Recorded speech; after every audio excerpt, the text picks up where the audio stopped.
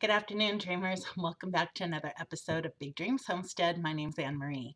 Today I'm going to do a little bit of a different kind of video, and it's based on some of the comments that I've had on my videos recently and on my YouTube and Instagram and stuff like that, where people have, I think, have a misconception of me and my thoughts and ideas and whatnot. And so I wanted to give you guys a little bit of insight into that, into who I am and why I'm doing what I'm doing and stuff like that. So my title, I Can't Do This. Oh my gosh, those words come to me so often. Um, but what I want to talk to you guys today is about a lesson I learned a long time ago from my mom, from just life, about I can't versus I won't. There's a big difference between I can't do something or I won't or I'm not willing. There's some things that I can do that I shouldn't do. Like if I have a gun, I can go rob a bank, but I'm not gonna because it's not the good thing to do. So, but today I want to mainly focus on what I can do versus what I won't do. Because I hear people say all the time, I can't do what you're doing. I can't build a house. I can't this, I can't that. And when I was little, my mom hated the words, I can't. Right up until the day that she passed, she hated those words, I can't. And I remember being really little and I would say, I can't do something. And she would say, why can't you? And then I'd have to stop and think, well, why can't I? Because I'm too short. I can't reach that bookshelf or something. And she would ask me how I was going to fix that problem. Go get a stool, but you can. You just have to find a way to do it. And so that was kind of what was drilled into me from a really young age, is that I can do most things. I just have to figure out a way to do it. As I became a teenager, I would say, I can't go take the garbage out. It's snowing outside, or actually it didn't snow there, but it was raining or whatever. And she would say, you can't or you won't. And that, those words followed me through everything I did in life. So what I want to talk to you guys about are the comments about you're so gutsy, you're courageous, you're brave. Your willingness to go do this. Those are not words that I would use to describe myself. I spent a lot of my life comparing my insides to other people's outsides. And I would see other people go do all this stuff. And on the inside, I was thinking, no, I can't do that. I can't do that. And then I'd have to ask myself, why can't I? Why can't I build a house? Why can't I convert a shed to a house? Why can't I build a chicken coop? Why can't I change the tire on my car? Are those things that I can't do physically or that I won't do? One of the things that I don't talk a lot about on my channel, not that it's a secret, it's just something that it's life, it's my life, and I don't complain about it or put too much. It doesn't define who I am, is that I am disabled. And, and it's a physical disability. And a lot of times there are things that I can do, but it costs me a lot of pain. So I have chronic pain issues and I have physical, what did they say? Skeletal and muscular problems. So there are times where, when I'm really tired, I trip and fall a lot. And then when I trip and I fall, I injure myself even more. And then I'm out of it for a while. So, and I don't put that on camera to show you guys. Maybe I should, but I don't put that out there. It's just me. It's not something that I complain about, because complaining about being in pain doesn't make it go away. It doesn't make it any better. So you just kind of learn, and those of you who have chronic pain, I'm sure can relate to this, but you just kind of do life. Today I am in extreme pain after being on that train for 5 days. I laid in the bed for until 2 o'clock this afternoon before I got up to do anything.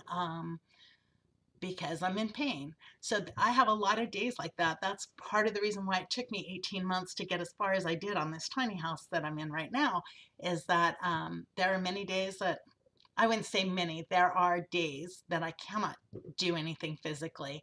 And it just is what it is. When I hear people say things like you're gutsy, you're brave, you're courageous, your willingness to go start all over again, that's not me. I have had to learn to pick myself up, brush myself off, and just keep going. I was not willing to sell this tiny house. I was not willingly wanting to move across the United States. Um, Am I okay with that now? Absolutely. After going out there and seeing the Ozarks, absolutely. It is so gorgeous. I'm super excited about where my journey is taking me. But I didn't just willingly wake up and go, oh, yeah, let's go do this today. I went through a lot of struggle, a lot of tears, a lot of pain, emotional pain to get there. One of the things that I do a lot of is what if. For many years, I was frozen in fear. I wouldn't do anything because I was so scared of what ifs. What if the car broke down? I wanted to take my kids camping, and it was just me and 4 kids. And, I could say, well, what if the car broke down? What if this happened? What if that happened? What if I got mugged or whatever? And then never go. And where would that have got me? It would have gotten me to a life of never going anywhere. I can't what if myself out of life. And that's basically what I had done for a long time. So instead, I just said, kind of threw caution to the wind and said, forget it. I'm going to pack up these 4 kids. We're going to throw them in the car. I'm going to go see the Grand Canyon. And we did. We traveled 2,800 miles, me and 4 kids, and had a blast. And those are some of the greatest memories ever. My first train trip across the United States, I was terrified. It was me and my 13-year-old daughter. At the time she was 13. It was right after 9/11. All the train stations were on high alert, red alert for terrorism. And her and I packed a bag and got on the train and went all the way across the United States. And we got to see New York and Boston and Washington, D.C. and Chicago and Albuquerque, New Mexico, and all these different places. And I could have stayed at home and said, well, what if, what if I lost my wallet along the way? What if, we got mugged or kidnapped? Or what if somebody bombs one of the train stations, whatever? And we wouldn't have those memories today. So I can't what if my way out of life. And that's all pretty much what I want to do with this channel, is show people that you can have dreams, and then you can go do those dreams. You can do those little tiny goals to get you towards those dreams instead of staying stuck in fear. I don't want to live in fear. That's part of the reason why I don't watch the news anymore. I don't read the newspapers. I don't want to live in that fear of what ifing. Now, I won't say that it's not good to be prepared for those what ifs. It is still good to ask ourselves, well, what if this happens? What am I going to do? I do prepare as much as I can. That's just for life. And, if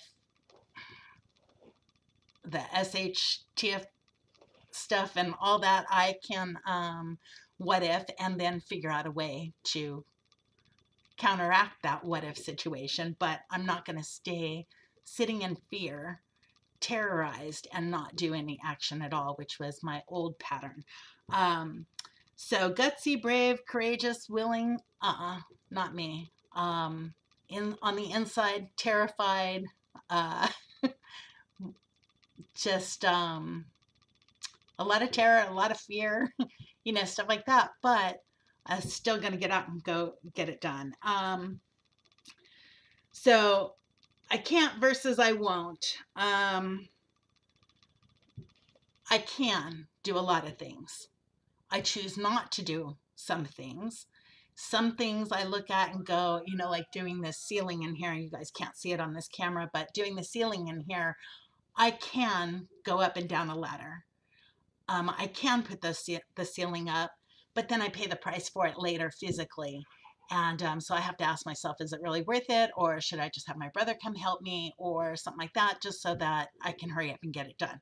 So there's a lot of things that I can do, but I won't do anymore. My ex-husband and I had a handyman business, and we used to go out and do jobs together, had a lot of fun, learned a ton of stuff, doing different handyman jobs, all different kinds of stuff. And at the time I was going to physical therapy, and I was having a lot of pain issues, and I was trying to find answers for those pain issues.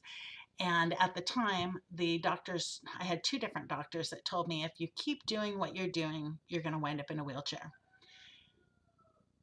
I love building. I like working on stuff. That's my thing. I like doing it, building chicken coops, just different things. Um, I enjoy building. And when they told me that, I was like, I can't do that anymore. What am I going to do? And it just didn't sound like a life that I wanted for me.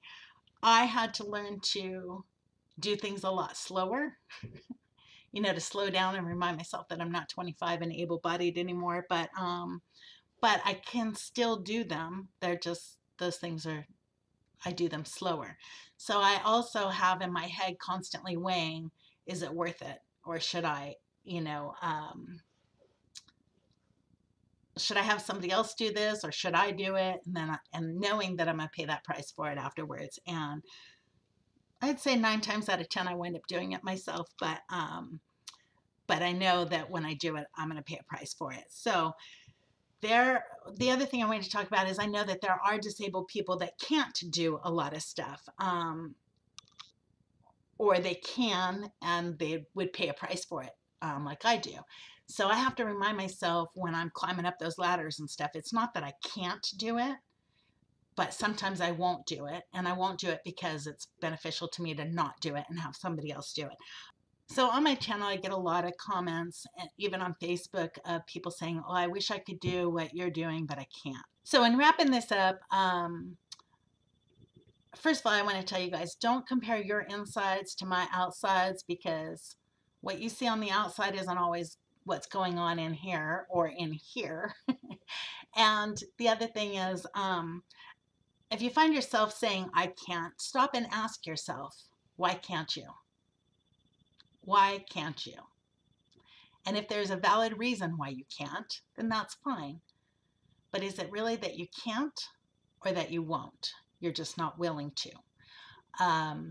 So just kind of keep that in mind. I'm not cutting down on anybody for the comments. Look, you guys have all been so encouraging and wonderful, but what I would like to do is encourage you to go follow what your dream is. It might not be building a house or whatever, but I want you all to go follow your dream. Make your life happy. Do what makes you happy. And when you hear yourself in your head telling yourself, I can't, ask yourself, why not? Anyhow, that's all for today. I will hopefully have some more content up here for you guys soon. I'm going to be packing up all this stuff and hopefully selling this tiny house soon so that I can move out to the Ozarks and start all over again. We'll talk to you later.